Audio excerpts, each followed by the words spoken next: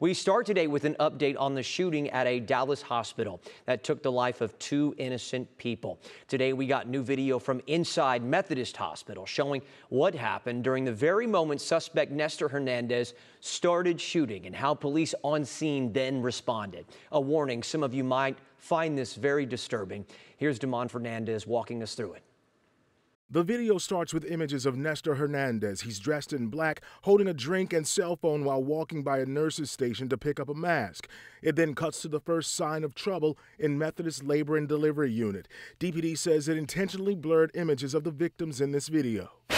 That gunshot, while staff and Methodist Police Sergeant Robert Rangel are in the hallway. They hear the commotion. What happened? Hey, watch out, man, watch out. They quickly run for cover as the shooting and frantic screams for help continue. Man with a gun. Hernandez's girlfriend had just given birth. Investigators say he started attacking that woman in her room. During that visit, the suspect pulled a handgun from his pants and hit the patient in the head multiple times. When a hospital worker went to care for the woman, police say Hernandez shot that worker in the head. 45-year-old Jacqueline Pokua died. DPD, I need him out here quick. As Sergeant Rangel calls for backup, the shooting continues. Police say Hernandez fired in Sergeant Rangel's direction. One of the bullets hit Annette Flowers. She also died. Dispatch, I believe it's going to be a hostage situation, Sergeant. Hernandez's girlfriend is heard pleading for her baby's safety and asking police not to shoot Hernandez. Can you come out? Over here, please, come out.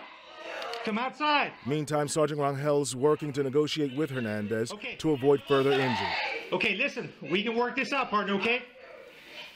All I want to do is just get the people outside, please. We can work this out. Just let them outside, okay? The video shows more officers approaching the room. Police say Sergeant Rangel fired one shot, hitting Hernandez in the leg.